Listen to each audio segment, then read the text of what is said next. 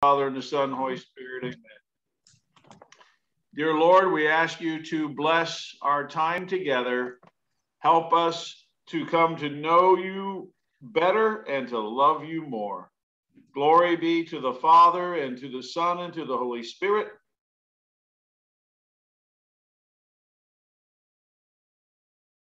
As it was in the beginning, is now, and forever shall be, world without end. Amen. Amen. Can't hear you if you don't have your mics on. Hey, if any of you are doing the testing, there's 2 tests that you could have taken already, but that's your business. If you take them, fine. If you don't, fine. That's up to you and your parents. I'm not going to bother with those things.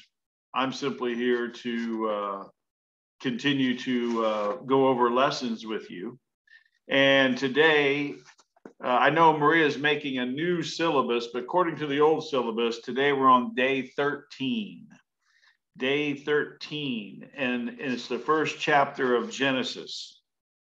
And there were a few questions. Maybe we can run through these questions quickly if everybody turns on their mics, and we can be like a class, and I'll read the question and somebody will read the answer. Don't read 2 answers in a row. Let somebody else jump in. So everybody turn on your mics, and here we go. What's the first story in the Bible about?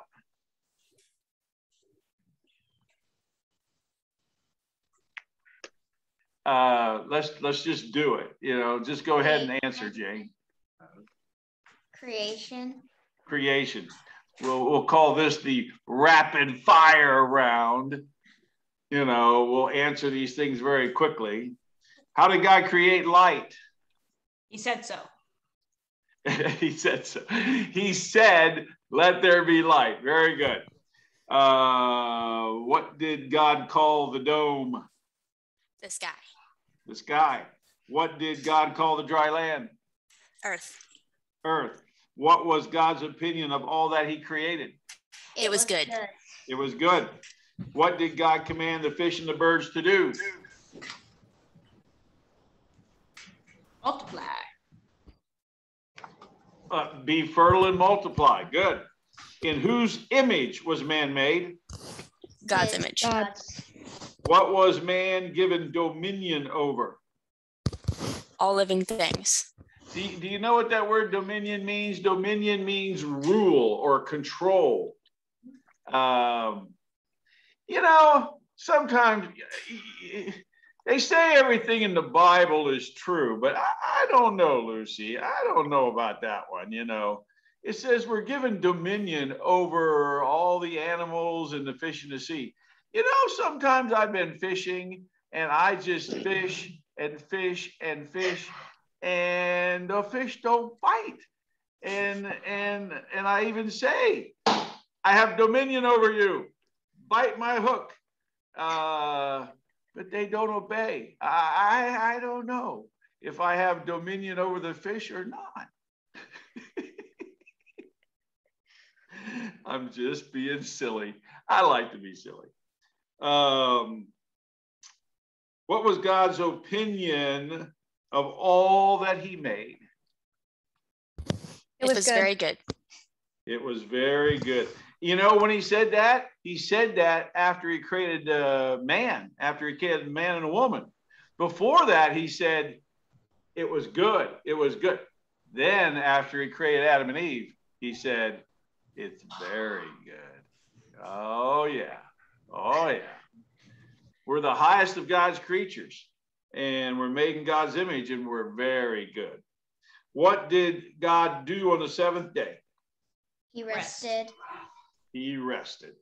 All right. So there's the story of creation. And did anybody notice? Well, maybe you didn't notice yet.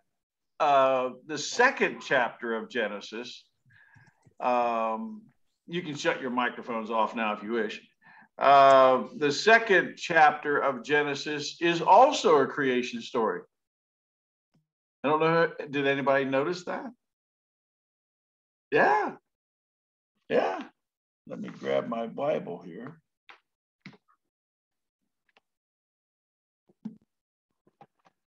I see a picture here of Anne.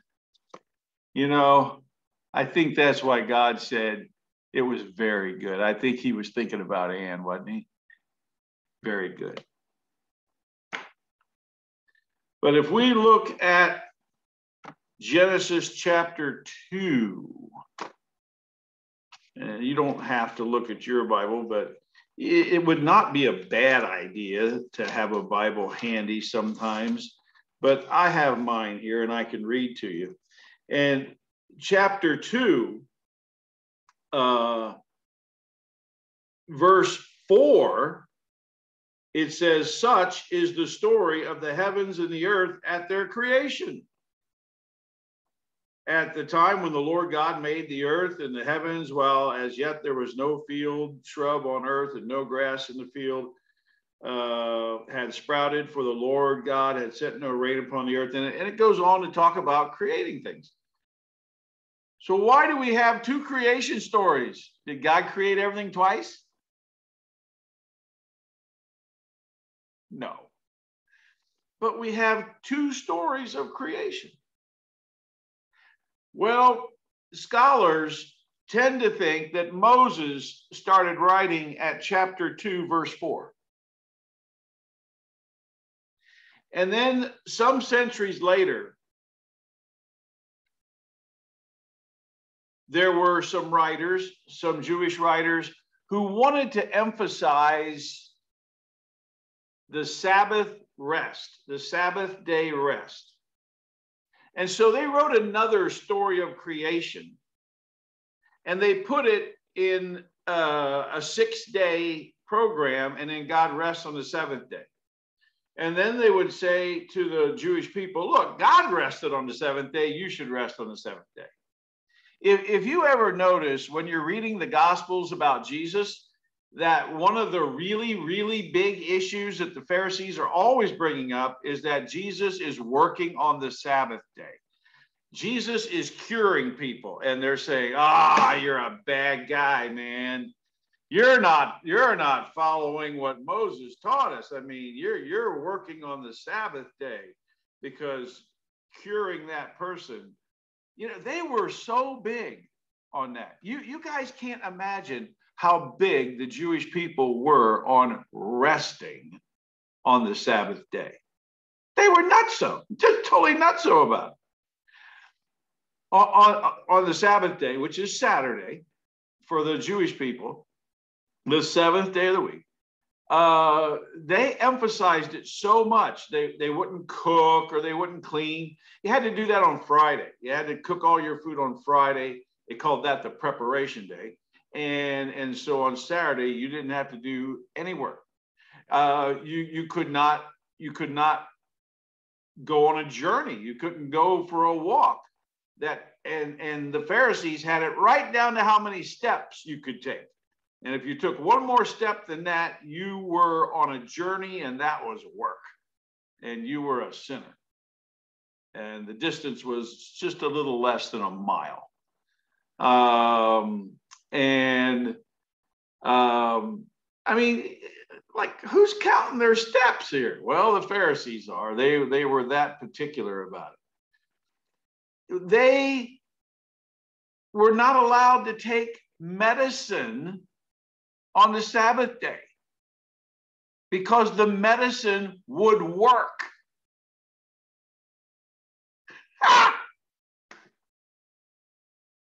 I'm telling you, they were crazed about it. And sometimes their enemies took advantage of it when they found out, these people can't work on the Sabbath day. We'll attack them on the Sabbath day. And there are stories in the Old Testament where they just let themselves be slaughtered because they're not allowed to fight back on the Sabbath day. Yeah.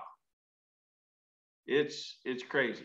So, well, the authors who wrote chapter 1 and emphasized the Sabbath day rest, they would never dream of replacing Moses' story of creation in chapter 2 with their story. So they left what Moses wrote intact, and they simply attached it to the front of the book. So they put their story of creation right before Moses' story of creation. That's why there's two creation stories. Everything is created in chapter 1, and then everything is created again in chapter 2. So there's a little explanation of why that occurred. And you say, well, can we trust chapter 1? Of course we can. Because Jesus accepted chapter 1 as God's word, just like he accepted chapter 2 as God's word. God had inspired Moses to write the first 5 books of the Bible, and he must have inspired those authors later, we don't know who they were, to write chapter 1, and they put it on the front of the book. Do you understand what I just said? Okay. So it's kind of interesting that there's 2 creation stories. In the first chapter, when man and woman are created, it's very simple. You know, God created man and woman. In God's image, he created them. It's like, that's it. In the second chapter, oh, we have a much different story. You know, God takes the dust, he takes the dust of the ground and he shapes it, and he blows the breath of life into Adam's nostrils, and Adam becomes a living being. And then he casts a deep sleep upon him. And while he's sleeping, he takes out one of his ribs and he builds up into the rib into a woman. You know, a much more poetic, you know, description of just saying, you know, oh, God made man, he made woman. You know, so chapter 1, the description is quite different than chapter 2. They are both true. They are both correct. There's nothing contradictory about them. But they are stating it in a different fashion. So looking at our, what I call the spiritual lessons, if you have the document there in front of you, on the top it says day 13, Genesis 1 and 2, textbook 44 to 51. If you have that textbook, those would be the pages that you would read for further supplemental knowledge. But these lessons come out of the brain of Mr. Crononier. Number 1, God is the creator. He made everything from nothing. Now, I used to, with my high school class, on these notes, I would skip a few words. There would be fill-ins, and then students would have to pay attention and they'd have to fill it in. Do you have fill-ins, or do you have them all, or is it all there?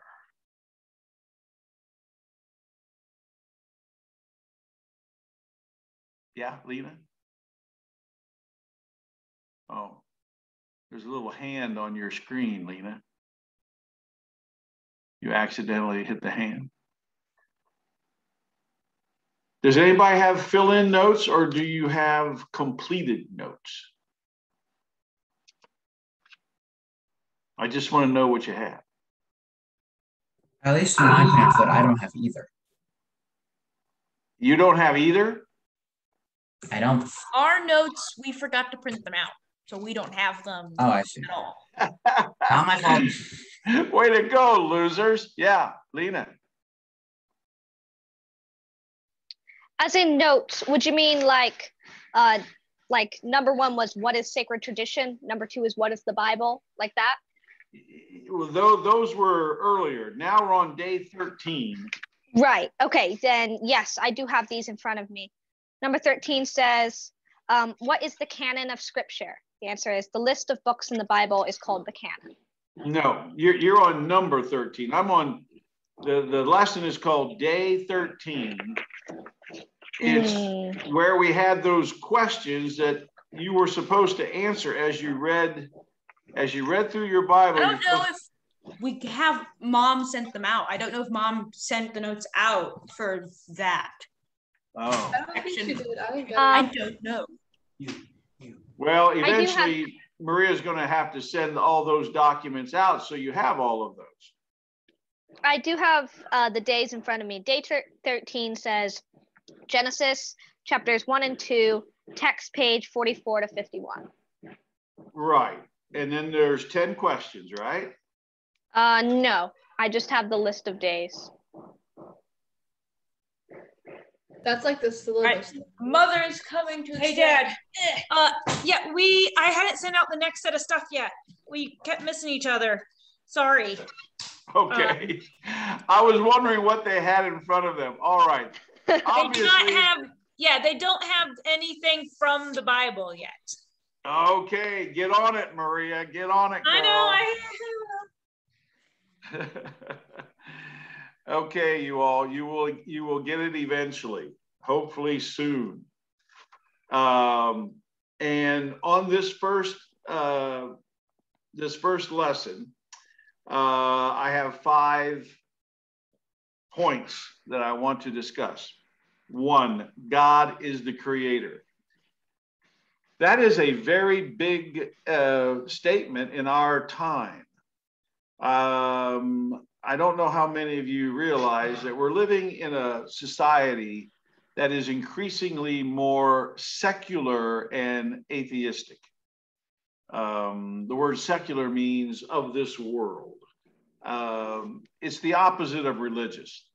If we went back 200 years, or if we went back 500 years, we would find society was extremely religious. People would have taken for granted that God created the world. There might have been a few philosophers who thought that the universe was eternal.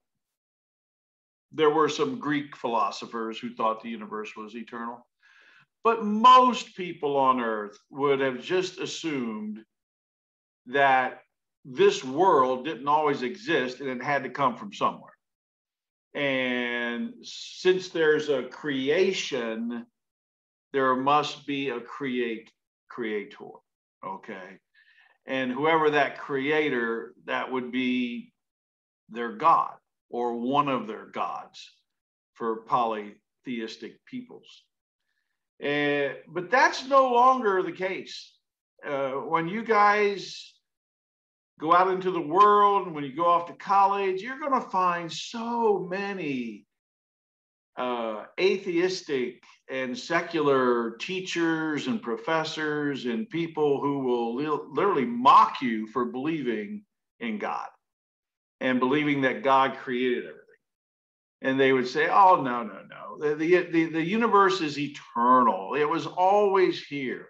Or they'll give alternate explanations for how everything came to be, some sort of evolutionary process or Big Bang explosion or whatever. I mean, which myself, I think is just ridiculous.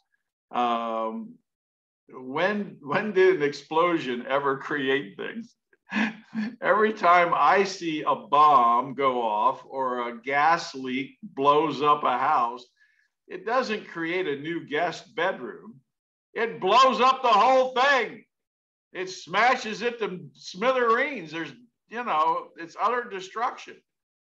So how did everything in the universe get organized by an explosion, by a Big Bang? That just defies common sense. And I do have a college degree in biology, and I predict to you, I will make a prediction to you, that before your life is over, most everybody on earth will have a very good laugh at the theory of evolution. It will be totally discredited. And people will say, how could they have ever believed such a stupid thing? The science of genetics is showing us every day the complexity of everything that's living. As we learn more and more about DNA, we know that none of these things could be accidental because you have to have information.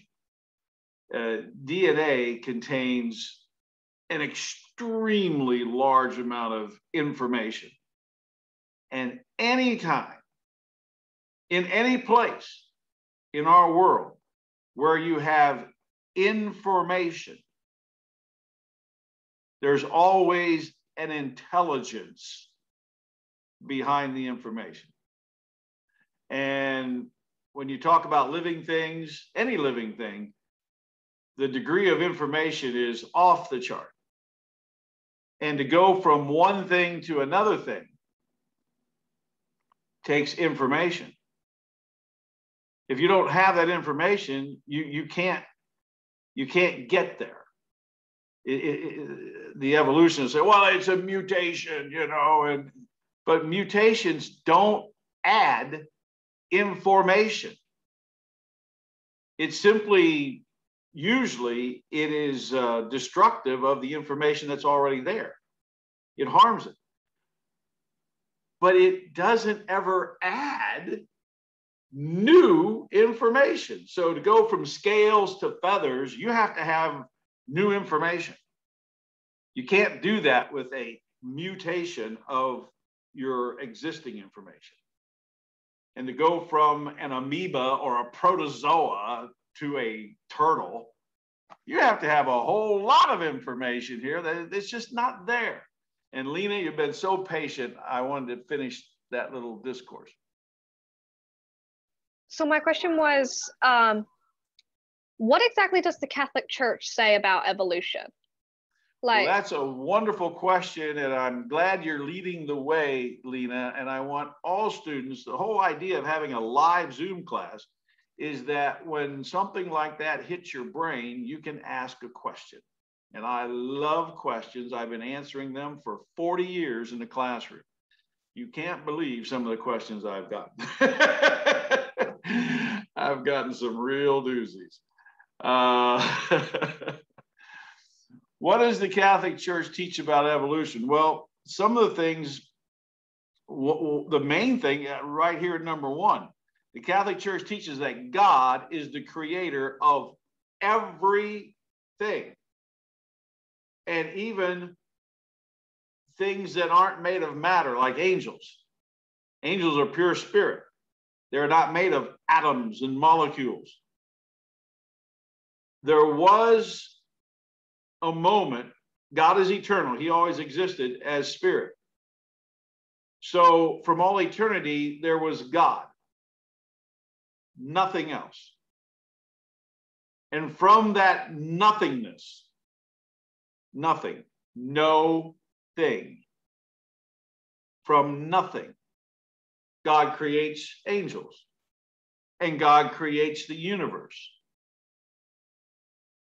And by the universe, we would define that as every material thing,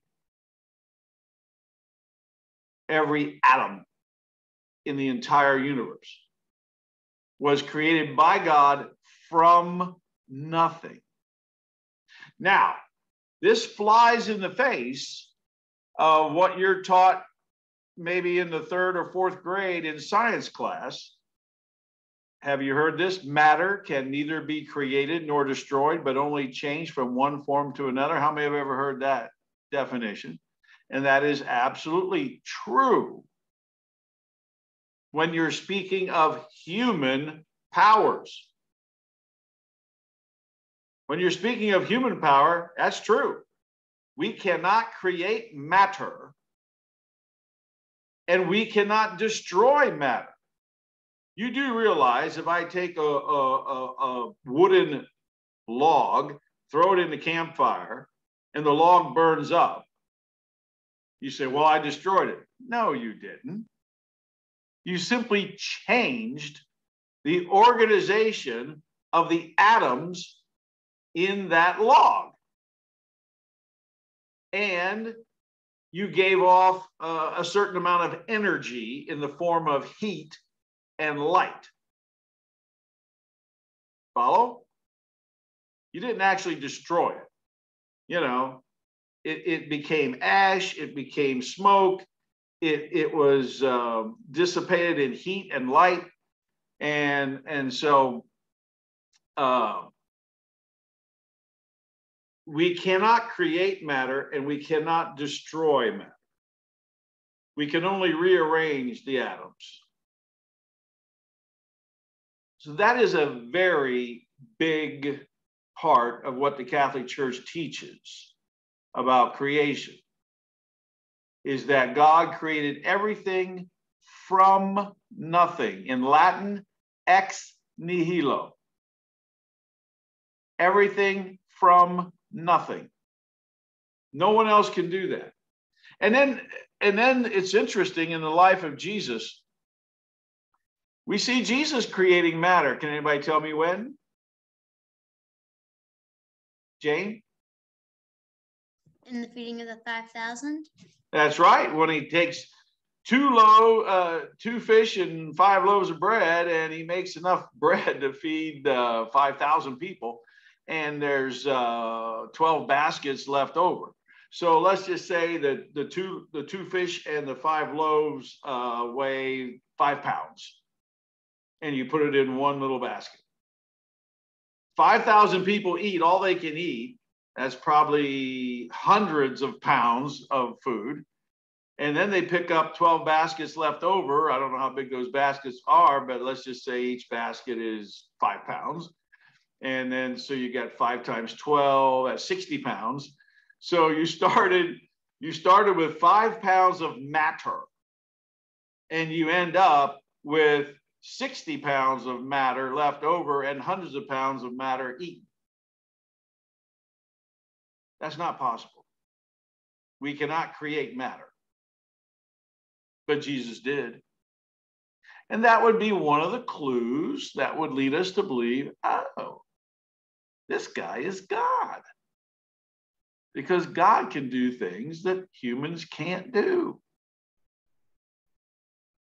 Okay? As far as, back to Lena's question about evolution, that's a huge question. The answer would take months. I'll give you the 1 or 2 minute version. The church teaches that the scripture is God's word.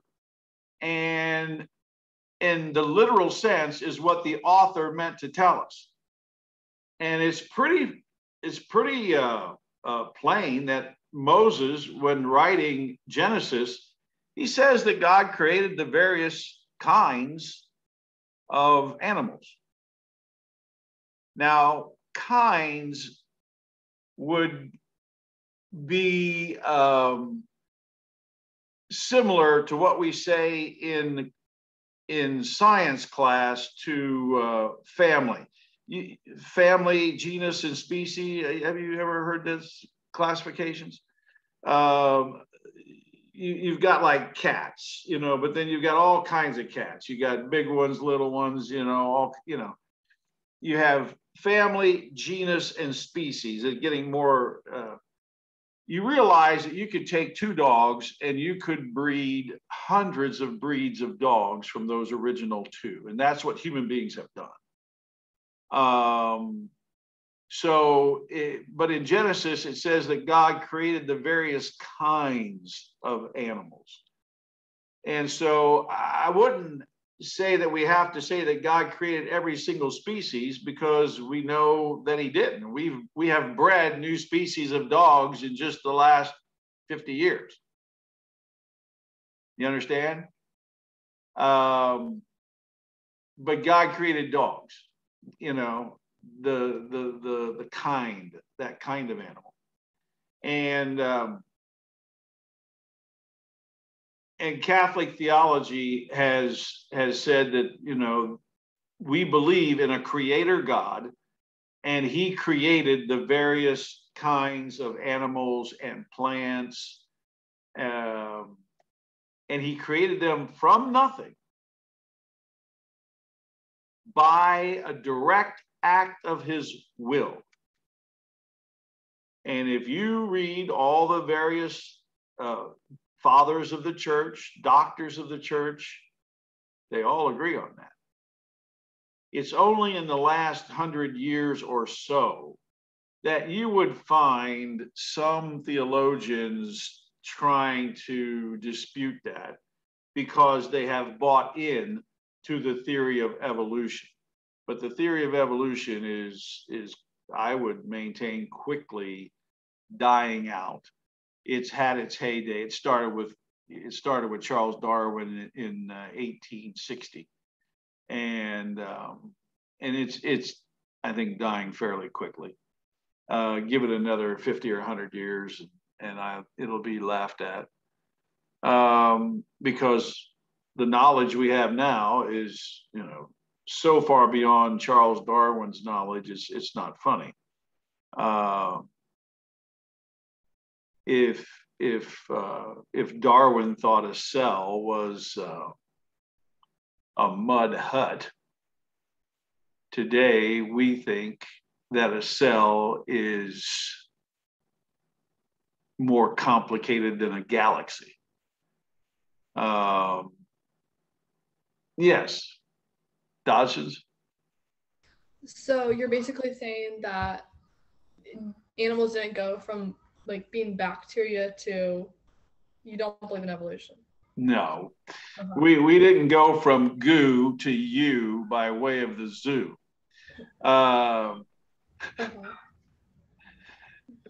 Bacteria to man, no. The biology Wait, so and is not not like there. humanoids to men, not like early chimpanzee versions of ourselves? Oh, I could talk about this for months and months and months. No, those so-called humanoids, most of the so-called fossils are complete fakes. They're either animal bones or they're human bones. And if you do the research, you'll find out that a lot of these people, they get a lot of funding. And if they have a discovery or something, they get millions of dollars in funding. And so a lot of these people try to pass off as real stuff that is completely fake. And 70 years ago, we couldn't test it so well because we didn't have DNA testing 70 years ago. But as our DNA testing becomes more and more accurate and sophisticated, we can say, oh, that really, that's not a real human bone. Humans have this DNA, chimpanzees have that. And they'll say, oh, well, they used to say, well, there's 98% crossover. Well, that's still millions of differences in genetics. Even if there is 98% the same, which we now know is not true, it's more like 92%. But when you hear the scientists say that the genetics of a cabbage, you know what a cabbage is, and the genetics of a human being are about 87% the same. Are we really closely related to a cabbage? I don't think so. These are statements that people put out simply because you're going to find out in life that people have a world view. People have a world view. And then they try to take the so-called facts of science and they try to fit it into their worldview. So if you start off with a worldview that there is no God, then you have to come up with some sort of explanation for the universe and the world and the various types of plants and animals. You got to come up with some sort of explanation because it exists. And so you're going to come up with all kinds of things. And, if you look at the definition of the word science, which for next week, I should get that definition out and read it to you. Just look it up in a dictionary, the definition. I mean, you'll see something that is observable and repeatable. But you're not going to find anything like that in the theory of evolution. No one's ever observed it.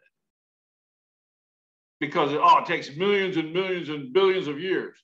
So no one's ever observed it. Well, that's not scientific. And it needs to be repeatable. Like you do an experiment and you can repeat it, Well, it's certainly not repeatable. Nobody's ever done it. You've never, okay, let's evolve something in a laboratory. Well, you can't do it. And the origin of life is like nobody's got a clue. And I can take a cell, put it in a test tube. We got a cell, you name it, any kind of cell, plant or animal. Put it into a test tube, puncture it. Everything you need for life, the cell was living, a living cell. I got a living cell. Put it in a test tube. Just puncture the cell membrane, and all the goo goes out. Okay, make it come back alive again. Nobody has a clue how to do that.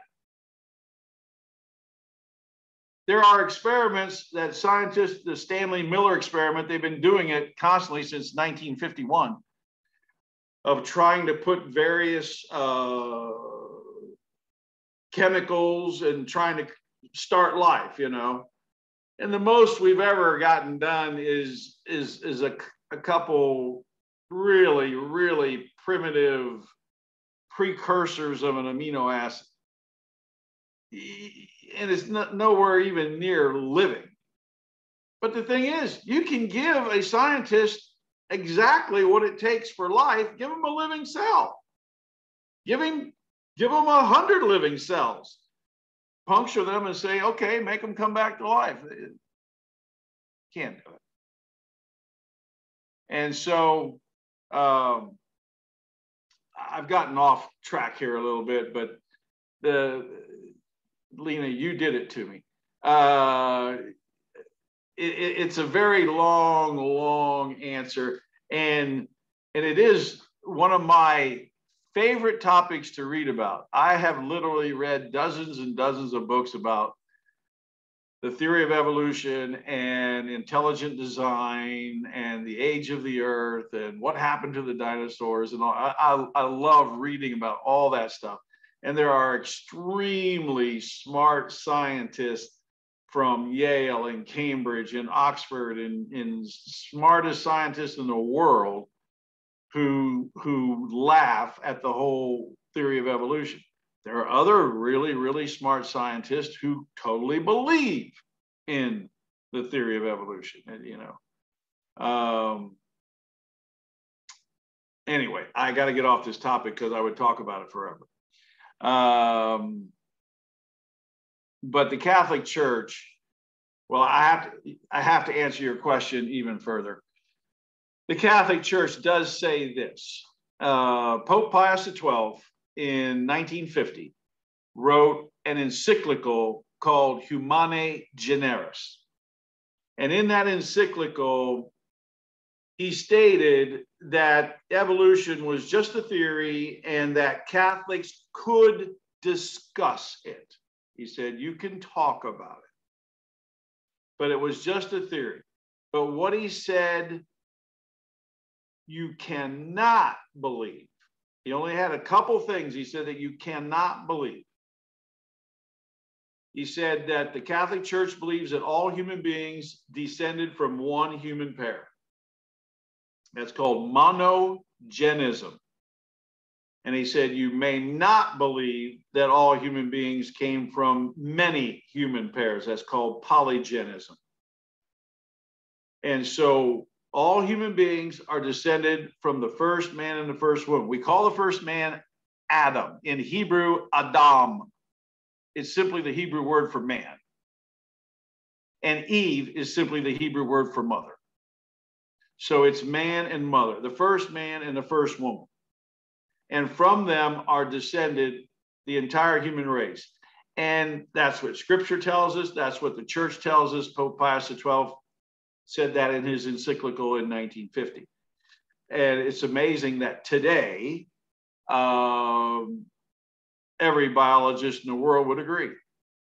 that when you trace the mitochondria of the females on planet Earth, it is obvious that they all go back to one woman.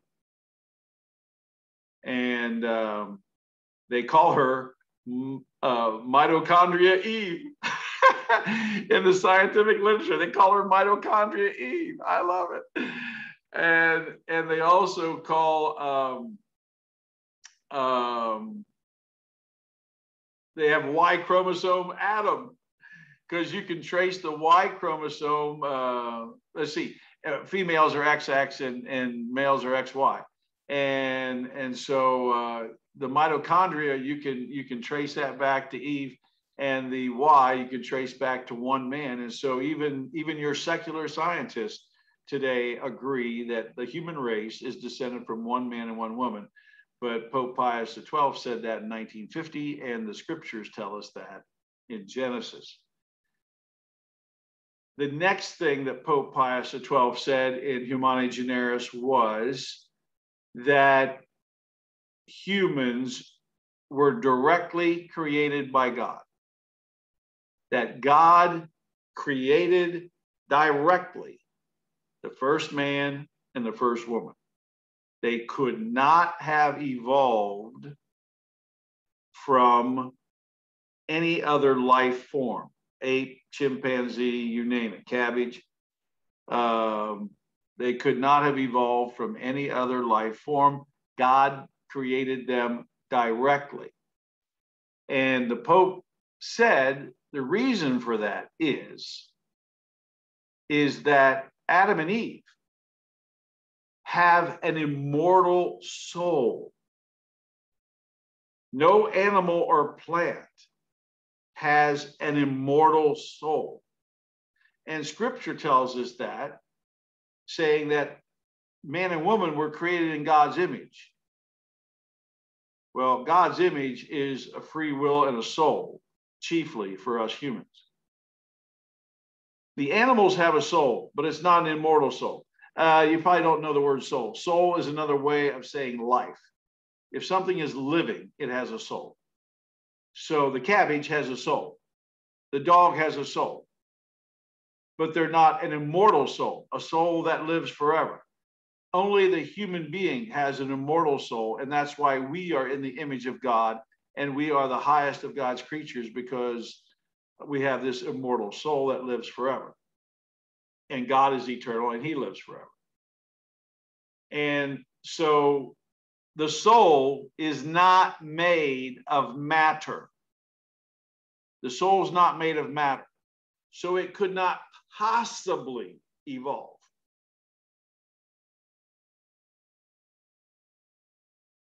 Only something made of matter could change. But the immortal soul is spirit. It's not made of matter. So the Pope stated very clearly that it is impossible for the first man and first woman to have evolved from a lower life form. Now, some people try to say, well, their bodies evolved. The bodies of Adam and Eve evolved. And then God simply placed into Adam and Eve an immortal soul. So you got an ape that gets an immortal soul.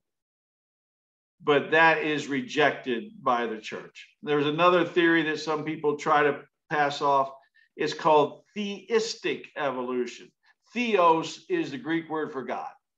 And theistic evolution would be that things changed over time from lower life forms to higher life forms.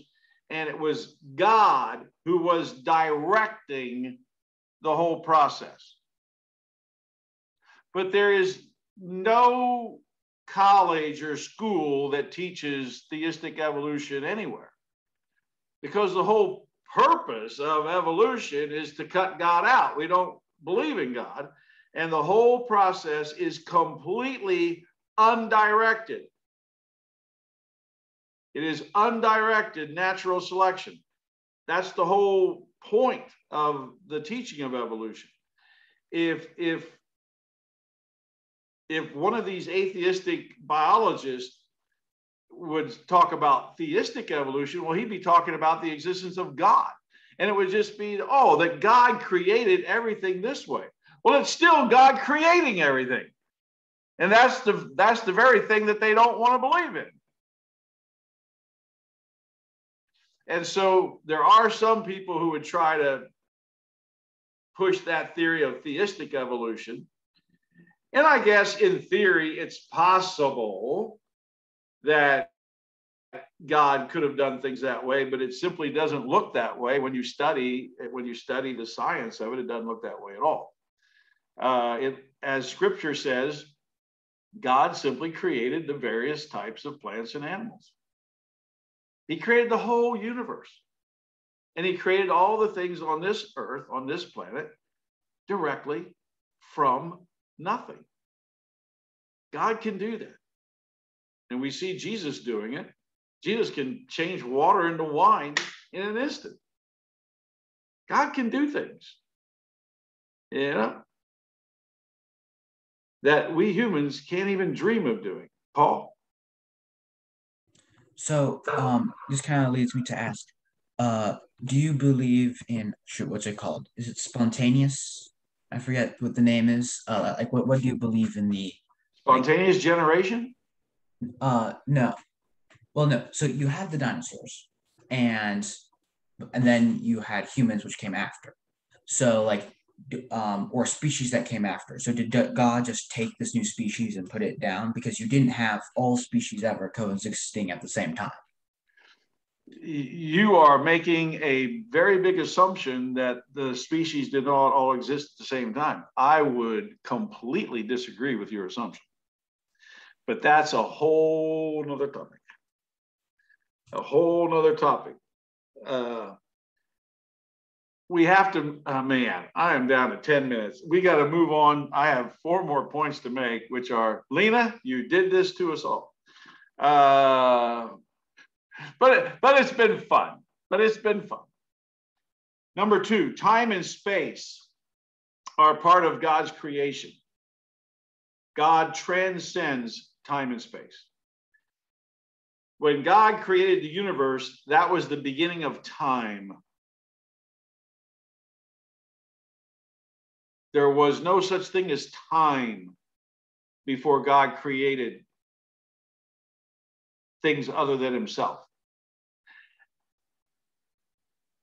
Time is the measurement of change. And when all there was God, there is no change. There is no change in God.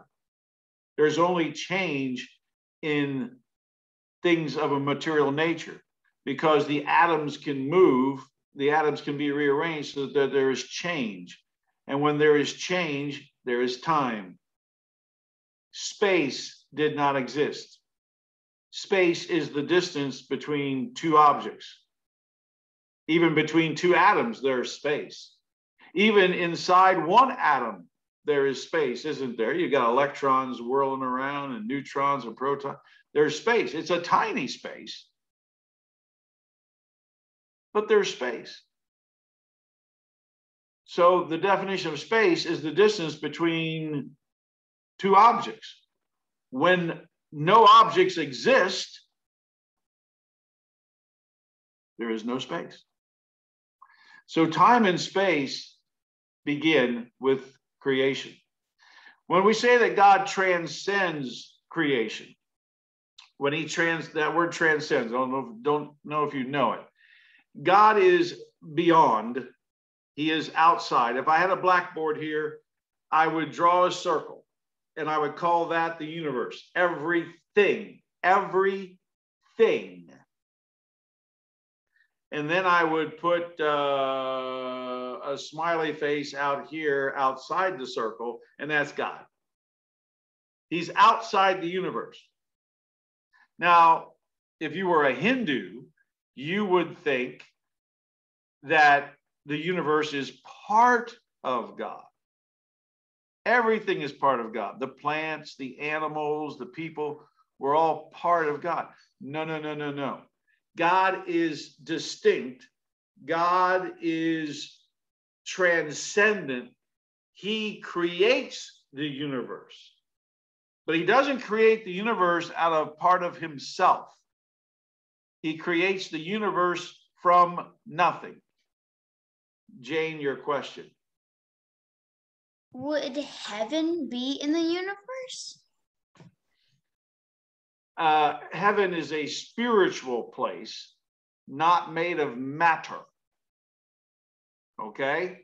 So that it would be like the angels. Angels, would you say angels are part of the universe? I would not say that angels are part of the universe, because angels are pure spirits. Okay? Philosophically, it gets difficult. Maybe some people would say the universe is everything that is. Well, but even that is hard. Everything. Well, angels aren't things. It gets really hard. Heaven is a spiritual reality, and when I say universe, I usually just mean all the atoms and molecules that exist in all the planets and stars and galaxies, you know. Number 3, creation is good. Matter and spirit are both positive goods that were created by God for good. When we look at that first chapter of Genesis, we see that God looked at everything he created. He said it was good. He looked at human beings, says very good. So that's a very important point. Creation is good. Down through the centuries, there has been a heresy called dualism, where matter is evil and spirit is good. Your body is evil and your soul is good. There were heretics in the 14th century, the Albigensians, and they taught that very much. They said your soul is good, but your body is bad. Matter is bad. Well, if you actually believe such a thing, what would you do?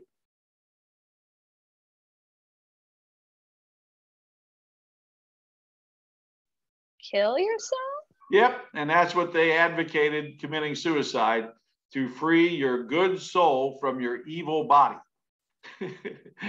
Suicide's very wrong, guys. It's very wrong. But when you get your theology screwed up, you start to do really stupid things. God shows us that matter is good. This is so important. Matter is good. Everything that God created is good. Our bodies are good. Our souls are good.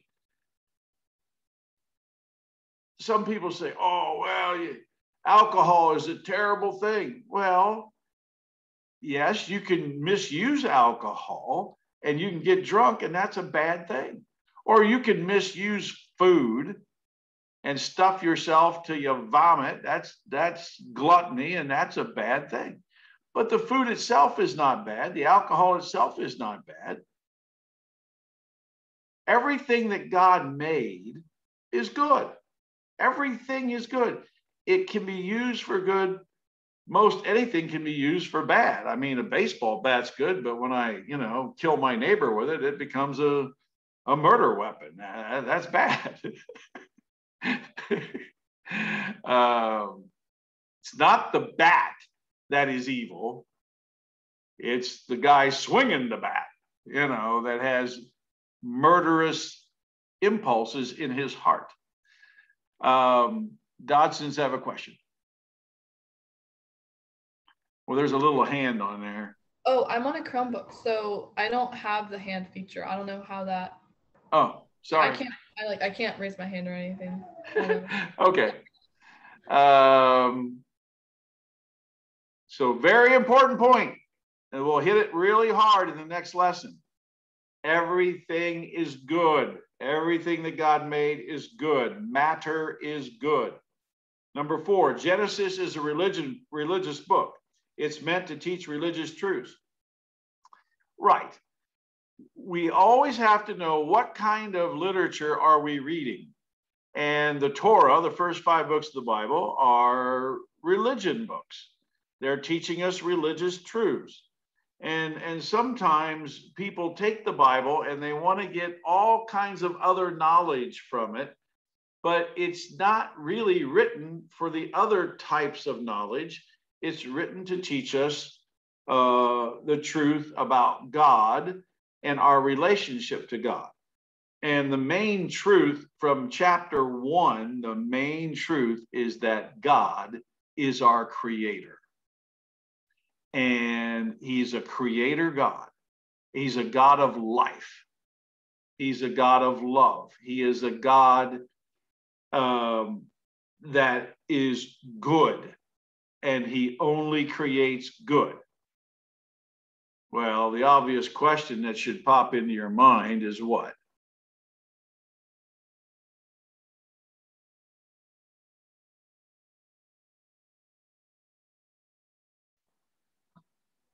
When I say God is good and everything he created is good, what's the question that should pop into your mind?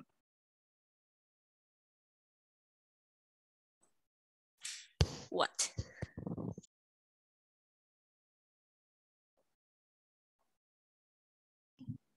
Why do bad things exist? Sorry, I was on mute. There you go, Lucy. Where did evil come from? If God created everything and everything he created is good and God is good, where the heck did evil come from? And you probably know the answer very quickly. We're running out of time. What's the answer? Absence of God. No. Satan. Well, Rejection of God. Where did Satan come from then? Pride, rejection of God, rebellion. Well, you're on the right track, but it's the first evil was when angels took their good free will and they used it wrongly. The angel was good, the free will was good, but they used it the wrong way. It's kind of like me with my baseball bat. I'm good, my bat's good, but if I use it wrongly, there we got some evil, don't we? And so we, angels and humans, we brought evil into the world, not God. God is perfectly good. His will is perfectly good, and his creation is perfectly good. I've got 1 minute left. Man was made in the image and likeness of God. Well, there's a lot of things can be said about that, but I'm going to give you the 2 main ways that we are made in God's image. 1, we have a free will. We can choose between good and evil. We have an intellect, we have a brain that can tell between good and evil. And then we have a will that can choose it. I can choose to do the right thing. I can choose to do the wrong thing. The dog can't do that. The apple tree can't do that. The plants and the animals, they don't have intellects and they don't have a free will. The second thing is we have an immortal soul. The spirit that God put inside human beings lives forever. You are going to live forever. Every one of you and me, we are all going to live forever. You cannot kill yourself. You can kill your body, but you cannot kill your soul. Jesus will talk about that in the New Testament. He tells people, do not fear those who can kill your body and do no more. He said, I'll tell you who to fear. He says, fear God, who after killing your body can cast your soul into hell. You see, the soul goes on living. Somebody murders you, they only kill your body. They cannot kill your soul. Your soul is eternal. It lives forever. God lives forever. So in that way, you are in the image of God. You are like God. You are immortal and you can choose between good and evil. Okay? So those are the 2 chief ways that human beings are made in the image and likeness of God. There are others, but we'll stick with those for today. Well, that got us through Genesis 1. When you do get your packet, when Maria does send them out, you'll see those questions. The next is called day 14, and there's 15 questions, and you'll want to read Genesis chapter 2. And I'm going to spend at least 2 lectures on Genesis chapter 2. There's a lot for me to explain. I hope Maria gets the notes out there to you. In the name of the Father, Son, Holy Spirit, amen. Thank you, Lord, for creating us in your image and likeness. Help us every day with your Spirit to walk in faith and in holiness and to bring your love to this world.